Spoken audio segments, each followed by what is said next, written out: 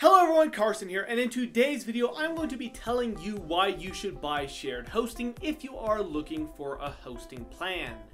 Now before we do get into this video, just a reminder to leave a like, subscribe, and hit that notification bell so you are notified every single time I upload. And also I will actually leave a link in the description to my recommended shared host, the top one for 2021 at a special discount if you want to check that out. But now let's go ahead and get into the reasons you should buy shared hosting.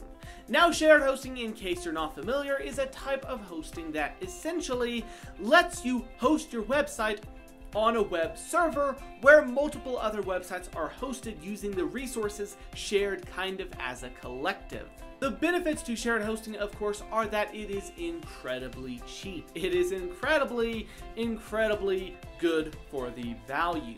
Because all the websites are sharing a server, none of them have to pay for all of those resources which they will be receiving, because odds are the company essentially makes a bet that no one is going to be using the max amount of resources they bought at one time, at all the time.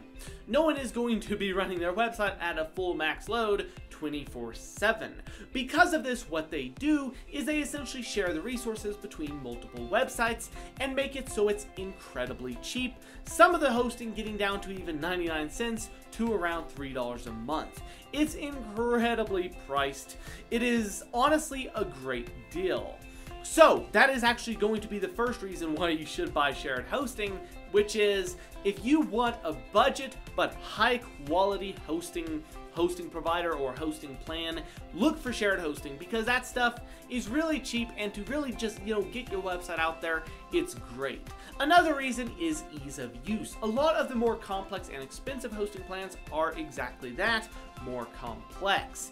And if a hosting plan is more complex, well, you're not gonna have as easy of a time using it. So because of this, when you buy shared hosting, a lot of times the setup is incredibly basic and incredibly simple. Some of the hosting providers, like the one I have linked in the description, actually walk you through the entire setup step by step to make it super simple for you. Now, another benefit to shared hosting is any of the good providers will actually give you a free web domain and a free SSL certificate as well, which can really help jumpstart your business. It's also worth noting that shared hosting, as I've said, is also very good value, which means unless you're running a super big business, I wouldn't worry about buying some fancy hosting plan, because shared hosting does provide great value for you at a fraction of the cost of all these other plans.